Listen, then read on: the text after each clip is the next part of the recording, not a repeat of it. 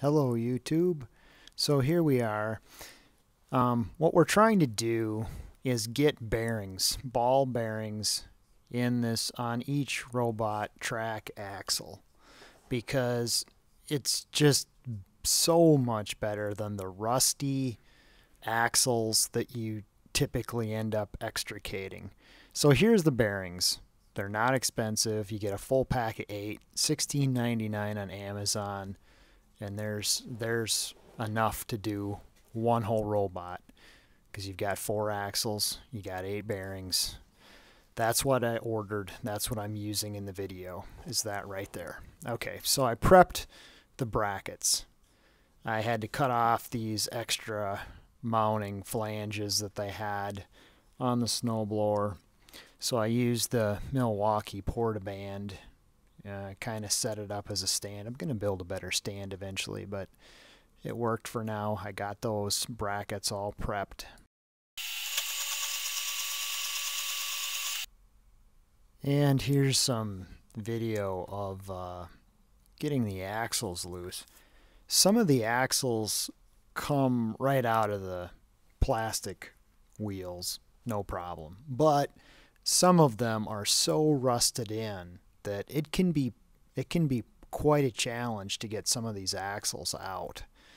And with a little bit of work and perseverance and you know, some of the right tools like a hydraulic jack, you got to really be careful with the hydraulic jack not to bust or crack the plastic wheels. You got to support it correctly, and you got to really watch what you're doing. There's a lot of rust on these axles.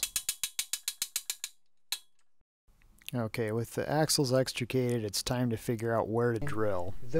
When I put these on here and look at the rust marks to see where it was adjusted, it's basically the center of this oblong. So if I choose that center spot, you know, it should be pretty good. Well, it wasn't good, because after I did all the work of drilling out those holes, I even had to oblong one hole on each bracket. And even then, it was very difficult to get the axles to fit. I got very concerned about the accuracy and the alignment of them, and I started feeling like I was making a lot of the same mistakes I had made on my first robot, and I changed my mind completely on the design, and more about that later. But you can see how far off the alignment was. And I eventually measured it, and it looked to be about 30 centimeters center to center on those axles, and that was way off. The 30 centimeters is accurate, but what I had done was way off. Regardless of the design that you choose, you're going to need a good 1 3/8 drill bit to make the correct size holes for those press fit flange bearings. You don't have to undersize it. You can get a bit for $50, or you can spend more. You can spend, you know, $140, $150. I think I spent somewhere around 60 or 70 at I think I bought it at Wholesale Tool, but it was so many years ago I don't remember. So I just want to show what it was like to use a large 1 3/8 drill bit like that in these brackets. It was a lot of work, very slow going, very catchy, very chattery. It was really difficult, time consuming.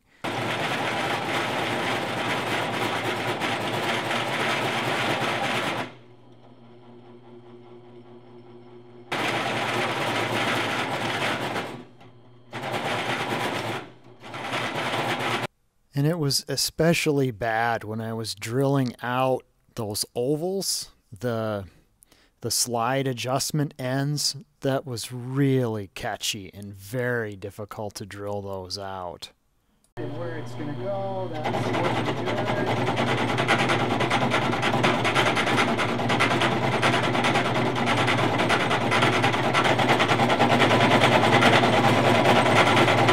And in spite of making every effort to get both brackets to match each other, it still just was very difficult to get the accuracy. You can see in the one that the hole isn't even in the center of the other matching bracket. And so I had to really force the bit off center. It was very difficult to get the holes to match, and in the end they didn't. They were off by a couple of millimeters.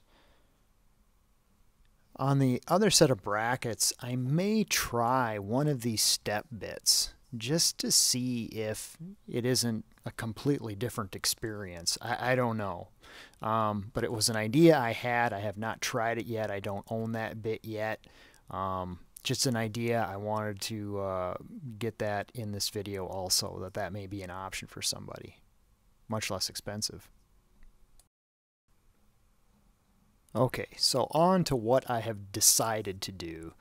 This is 1/2 inch cold rolled steel. Cold rolled is stronger than hot rolled, and I'm putting the layout die chem on it, and I'm going to lay out the position for the holes, and I'm going to center punch, center drill, and then use progressively larger size drill bits. And what I found out through careful measuring is that the axles are 30 centimeters on center. It was really difficult to come to that conclusion because I had come to a measurement of 29.5 centimeters, but I realized I think it was 30 centimeters. I tried that and I test fit it and I got it. So 30 centimeters is what we're laying out here. And I'm starting by drilling a center, finding center, drilling a center hole, and I'm bolting 2 pieces together because both sides of the track axle brackets have to match.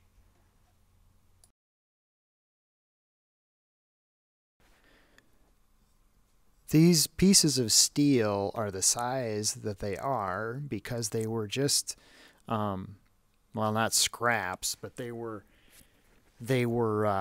what is it, 60 cents a pound at Discount Steel. I don't know what they call it. It's not drop, it's not scrap, it's just odds and ends, miscellaneous, whatever.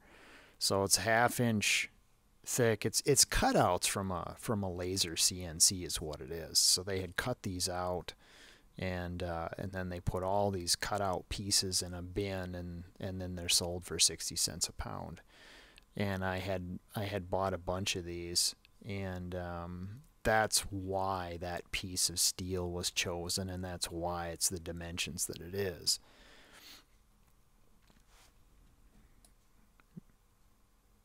And here we can see from 10 centimeters all the way over to 40 centimeters where our marks are right on. So that's 30 centimeters center to center on the axles. And that's where we're going to drill.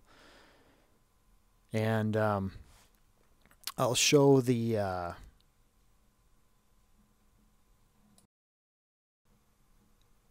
and there's the other backer piece, or the other side to the track, and then this is one of the assemblies. So it's 2 pieces bolted together so that the holes absolutely line up, and then it's drilled that way in the press. I just want to show some video of the drilling process on this cold rolled steel versus drilling out the brackets. You'll see that when you choose to fabricate something from scratch, it actually is easier than trying to reuse well, not old, but the original thin brackets. This was actually less time consuming, far less chatter, and a far more accurate end result, and they're stronger than the other brackets.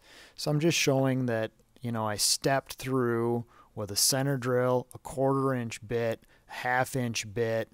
I don't remember what this size of bit is. There were 2 sizes before I got to 1 3/8. This is just one of the intermediate bits. I have several of these larger bits.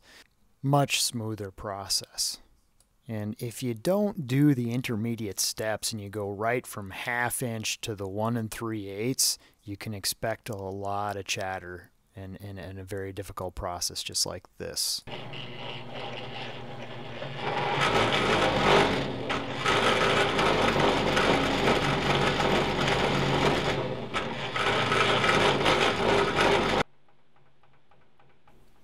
But after I went through as many intermediate steps as I had drill bits for and was careful to line it up, the drilling process was much better, much less chatter.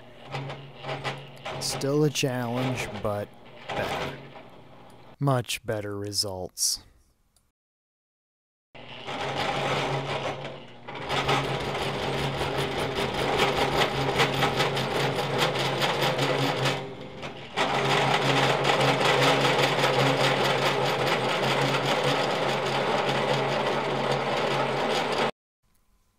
So then I used a 1-inch socket, pressed the bearings back out of the brackets that I no longer wanted to use, and put the bearings into the new brackets that we are going to be using.